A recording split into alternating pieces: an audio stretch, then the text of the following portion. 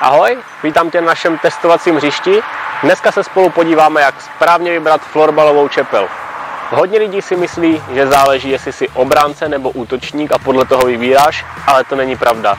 Podstatné je, jaký jsi hráč, jestli rád střílíš nebo nahráváš, začátečník, pokročilý anebo technik. Tohle jsou důležité aspekty při výběru čepele. Pokud si kupuješ novou čepel, tak je to většinou proto, že ta stará ti buď praskla, anebo už je ohraná. Tohle je základní rada, kterou ti dám jako první. Pokud se ti ze starou čepelí hrálo dobře, kup si tu stejnou.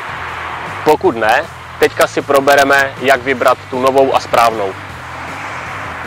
Při výběru čepele se první dívám na stranu. Já tady mám čepel na pravou stranu, což znamená, že na holi držím pravou ruku dole. Pokud držím na holi levou ruku dole, beru čepel na levou stranu. Je to úplně jednoduché, není v tom žádná věda, prostě která ruka je dole, takovou beru čepel. Teď dávej pozor, protože se budeme bavit o zahnutí čepele. Tady je to trošku složitější, protože si první musíš odpovědět, jaký jsi typ hráče. Pokud jsi mladý, začínající hráč, který to s florbalem myslí vážně a chceš to někam dotáhnout, začínej s rovnou čepelí. Hodně ti to pomůže, naučíš se techniku a do budoucna to bude jenom ku prospěchu. Pokud ale chodíš hrát s kamarády jenom tak pro srandu a chceš si to užít, kup si zahlou čepel, protože s ní se nebudeš trápit, bude ti to dobře střílet a dobře lítat hned z začátku. Se zahnutím čepele souvisí i její konkávnost, což znamená tady vybrání čepele v její ploše. Jak je to bude vidět na míčku, čím více je čepel konkávní, tím lépe udrží míček. Ale opět pro děti nebo začínající hráče, kteří to myslí vážně, se doporučuje méně konkávní čepel, stejně jako menší zahnutí, zase se naučí lépe techniku.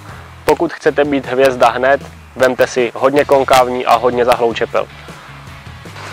Na výběr čepele ti tyhle 3 parametry úplně bohatě stačí.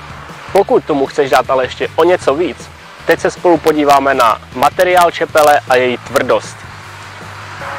Máme 2 základní druhy materiálu čepele. PE, což je polyetylen, a PP, což je polypropylen. Otázky teď zní. Za prvé, jak poznáš materiál svojí čepele?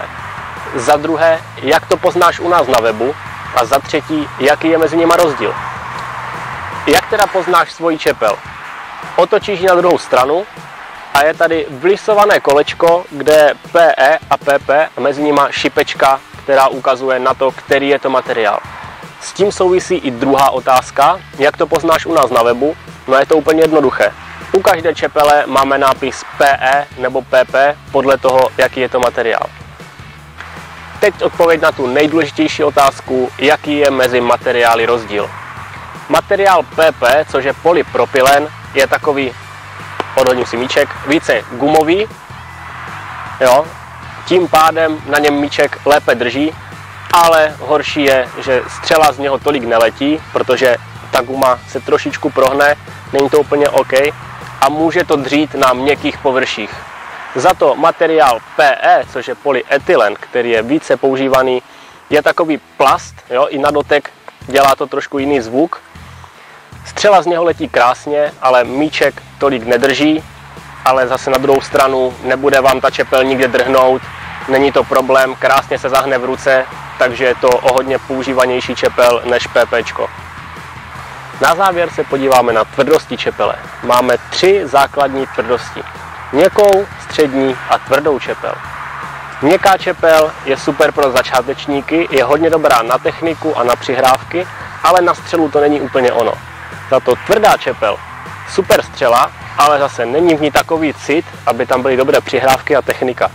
Proto 99% hráčů používá střední čepel, je to nejvíc univerzální a nejlepší varianta.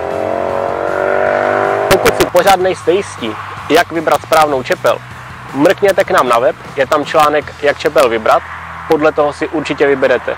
Uvidíme se zase příště, ahoj.